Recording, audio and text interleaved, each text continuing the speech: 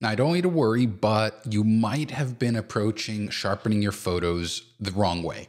I want to talk about that right now. But before I do, if you're new to this channel, welcome. My name is Brian. I'm a photographer who helps other photographers like you improve the look of your photos using apps like Lightroom and Photoshop and other third-party apps like one that we're going to use in this video. And again, you might already know this, but this is something that took me a while to understand when it comes to sharpening photos. There are two types of sharpening when you think about it. The first is the most common one, like for example, when you use the sharpening sliders in Adobe Lightroom, for example. And that is when you want to add detail to a photo. You want to make it a little crispier, make it a little bit punchier, but that is one type of sharpening. The other, and I think a lot of people think that the Lightroom sharpening would be used for this other type of method, and that is when you have an out of focus photo. I'm not saying fully blurred out, but where you just miss focus of the eyes, for example, and the image is just a little soft in those key areas. You don't necessarily want to use Lightroom sharpening for that. Instead, what I recommend is trying a different type of sharpening that is purpose-built for fixing those kinds of issues. And in this case here, I'm talking about Topaz Photo AI and its model for fixing out of focus or blurry photos. And I'm going to show you the difference right now. All right, so here we are in Lightroom, and you can see I've got three cute photos here of animals, and this will give me the opportunity to explain to you the differences between the two types of sharpening I was talking about. The first is probably the most common, and that is where you have a photo that's good to go. You've edited it and it's sharp. It's already sharp, meaning everything's in focus. You know, the hairs and the eyes and the mouth and the snout, they're all good. Everything is good. The little claws are cute and sharp, but you want to add a little bit extra pop, a little bit extra detail. And that's where most people go to the sharpening module here. Under the detail panel in the develop module here, you'll see these four sliders. And I'll show you how to quickly do this, how I use it at the very least. And if you've watched any of my editing videos, you already know this. The way that I use sharpening is, first thing I do is I'll zoom into the most important part of the image, the part of the image where I definitely want there to be good detail. And you don't have to be super close zoomed in wise, but just so that you can see everything. So the way that I like to do this is I will go and start with the amount slider, and on a Mac, I'm going to press and hold the Option key while dragging. On Windows, you're going to press and hold the Alt key, and watch what happens. See how the image turns into a grayscale image? The reason why this happens is it's easier to see sharpening, the effect of Lightroom sharpening, when it's a grayscale image. And you can see if I just go all the way out, you see how it's getting a little over sharpened. That's not the point of this video, although that is important. Do not over sharpen your image. Basically, bring it to until you start to see nice details along the edges. Now, I want to talk really quickly about the two sliders here that often get overlooked. Usually people talk about amount and then go straight to masking, if that. But these are important sliders when you're using Lightroom for sharpening. The radius slider controls basically the thickness of the edge where you sharpen. And this is also a great way to illustrate that by using the Option or Alt key. So watch what I mean by the thickness of the edge. I'm pressing the Option key, again, Alt key on Windows, and you get this kind of almost like an inverted mask view. Now watch what happens when I bring the radius all the way to the right. You see how those edges, each of the edges of the animal here, they're getting thicker. You see that kind of black band? You really don't need that very often. In fact, I highly recommend not doing that. In fact, I would usually just use the default 1.0 for radius, or you can bring it down a little bit if it starts to look a little bit over sharpened. Then below that, you see the detail slider, and that slider controls the amount of sharpness based on the kind of the size of the edge. So a lower detail slider value will apply sharpening to larger edges, whereas the higher values will apply to smaller edges. And again, if you press and hold the Option key or Alt key, you can see how as I increase that detail slider, the edges get a little crispier because it's applying sharpening to those smaller edges. You don't need that either. In fact, that's an easy way to over sharpen. So again, if you double click on any of these sliders here, it'll revert it back to the default setting. So I find that that's fine. The final thing that I do for sharpening in Lightroom is I take the masking slider here. I only want sharpening applied to the edges. I don't want Lightroom applying sharpening to the out of focus bokeh area or this foreground area here. With the masking slider, again, press and hold the Option key. And then what I want to do is bring the slider until only the edges, like almost like a rough sketch of the subject appears. And that's where the sharpening will be applied. And so that is how I use sharpening in Lightroom. You can zoom in here and, toggle that effect on and off. Look around here mostly along these high contrast edges. They get just a nice little bit of bite there. And that's great. Another place where you can apply sharpening with Lightroom is on export. So if you go to the export window, you'll see that there is an output sharpening section here. And if you enable it, you can control how much additional sharpening will be applied based on the intent. So in this case, screen is if you're just exporting it as a file to share it with someone else or sharing it online, or if you're going to print, and then you also have an amount. And usually if you do apply it for screen, standard is fine. So that's the other way to apply sharpening, but you have no controls there. And so again, that is how most people, including myself, use Lightroom to apply sharpening. The image is already good. I just want to add a little bit extra detail to those edges just to make it pop. But that is not the way that you should use sharpening if, for example, your image is out of focus. There's an area of the image that is just soft. I would not recommend using these sharpening sliders to fix that. And I'm going to show you why right now. All right, so here we have a photo of a cat. And if we zoom in, you can see, aside from the fact that the image is quite noisy, the eyes are out of focus. They're just soft. It's possible that the point of focus the camera got was the snout and the whiskers of the cat, but the eyes are just out of focus. And so you could try to use Lightroom's noise reduction. I've done another video that I'll share at the end of this one. It's just not good. I'm bringing both the color and luminance noise reduction sliders pretty much to the max here, and all that noise is still there. So I don't recommend necessarily using Lightroom for noise reduction, but with sharpening, the problem here is that we're also sharpening the noise. So in this situation here, if you want to sharpen an image that's noisy, you'll want to use something that can handle both noise and sharpening. And that is where I want to talk about this app called Topaz Photo AI by Topaz Labs. And rather than talk about it, I'll show you. The easiest way to get to it from Lightroom is to right click, go to Edit In, and then go to Topaz Photo AI. I'm just going to go with these default values of a TIFF and then click Edit. All right, so in Topaz Photo AI, you can see the autopilot feature here that automatically identifies issues with the photo and then provides recommendations. It found that there is high image noise, and it's also sharpening the soft subject. So if you hover over the word subject here or over here, Topaz Photo AI will automatically apply a mask to it. And that mask is only for sharpening, just so you know. It has nothing to do with noise reduction. Noise reduction will be applied globally, but this will be for where sharpening is applied. So let's go ahead and let's zoom in. Let's start with 200%. And so you can see here that once it finishes processing, first of all, the noise is gone. And that's great.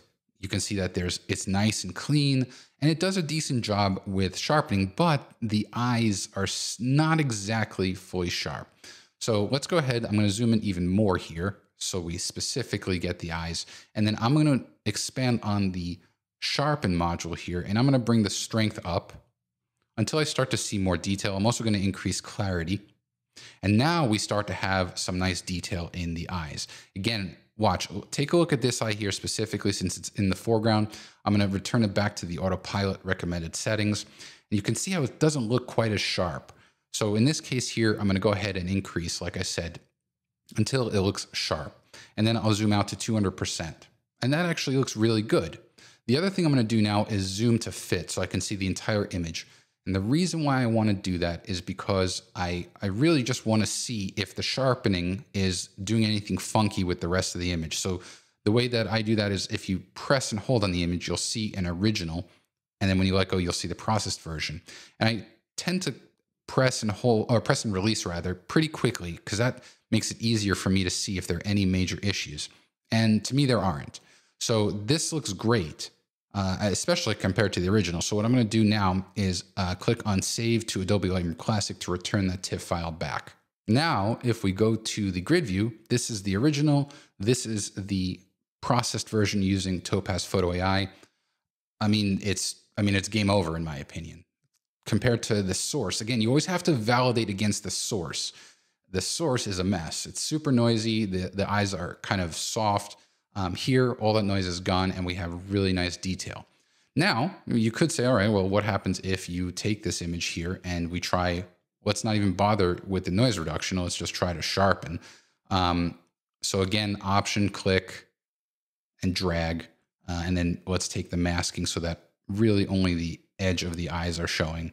And you can already tell, I mean, it's just between the two, it's no contest. So that's an example of, again, where you are using sharpening. Technically it's sharpening, but it is not sharpening to kind of add detail to the edges of your photo. This is sharpening to actually fix an issue with focus. And they're like monumentally different issues. And each one has its own very specific way to fix it.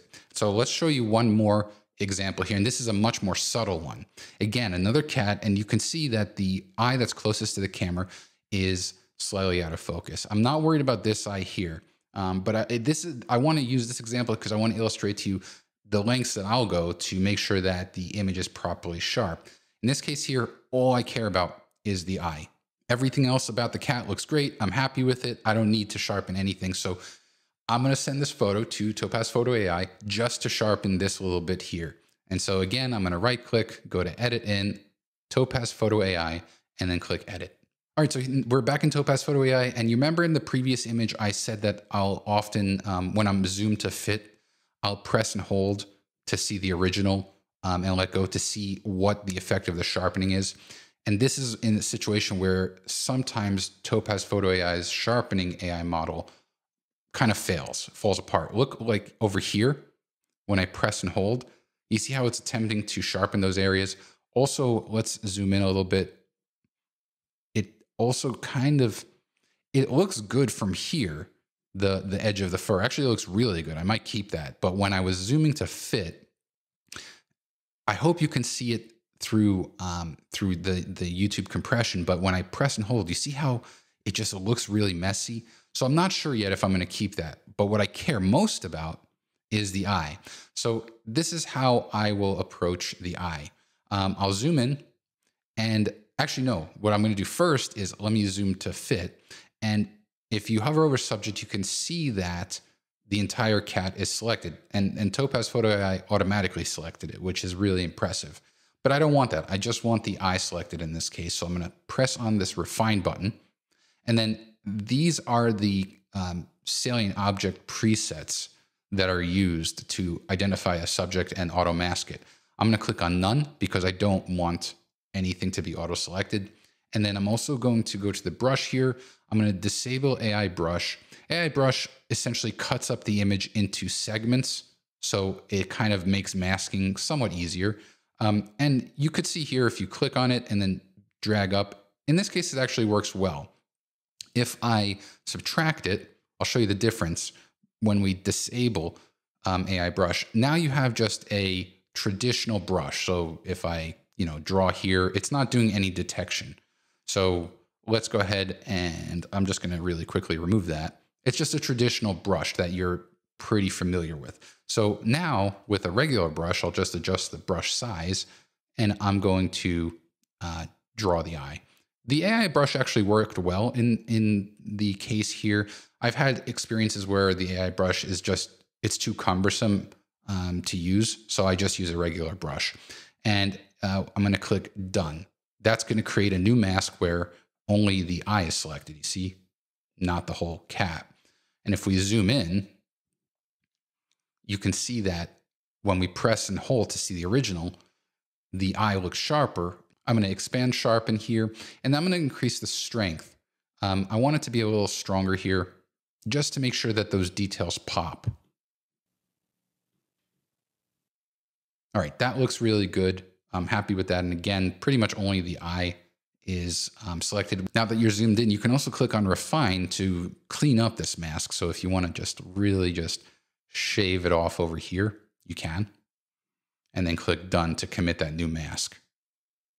And again, if we zoom out to fit, it's a small detail, but the eye just looks cleaner. I'm not going to bother sharpening the rest of the cat's head because I think the eye is just perfect here. And that's the only reason why I would send the photo to Topaz Photo AI, is to just sharpen the eye. And again, it's a completely different sharpening. And I'm going to illustrate that to you right now. I'm going to first click on Save to Adobe Lightroom Classic to return it back. And then I'm going to go ahead and let's first just compare really quickly, because you have to really see the before and the after. So like, here's the original and here's the after, and you can see how much of a difference sharpening makes. But again, what I was talking about is, let's say we take this image and we use Lightroom sharpening. Again, what we're using now is Lightroom sharpening to try to fix an out of focus area. So I'm going to, again, press and hold the Option key until the eye looks sharp, right around there. I'm going to adjust masking, and then I'm going to compare the two. So let's compare the Lightroom sharpening versus the Topaz Photo AI. And again, no contest. Look how much cleaner the sharpening is here. This isn't even very sharp, and it's got these weird, it almost looks like the cat has cataracts. So it just looks a lot better when you're using Topaz Photo AI to fix an out of focus issue using sharpening. All right, so I hope I successfully illustrated to you how there are two different types of sharpening. There's sharpening that Lightroom is really good at when you want to add detail to edges to an already sharp photo. And then there is sharpening using AI models, for example, the ones in Topaz Photo AI, to fix issues with focus. For example, a lens blur or a motion blur, or just an out of focus part of an image. That's where Topaz Photo AI really shines. And if you don't have Topaz Photo AI, I'd love it if you click on the link below. It is an affiliate link, so I will earn a small commission if you make a purchase. I want to thank you for that because that helps support my small business and allows me to continue to create these kinds of videos for you. Before you go, be sure to click on this video too. This is another video where I show how to use Topaz Photo AI to apply amazing noise reduction to raw files. Check that out. And if you're not subscribed, I'd love it if you click on subscribe and that bell icon. I'll see you on the next video.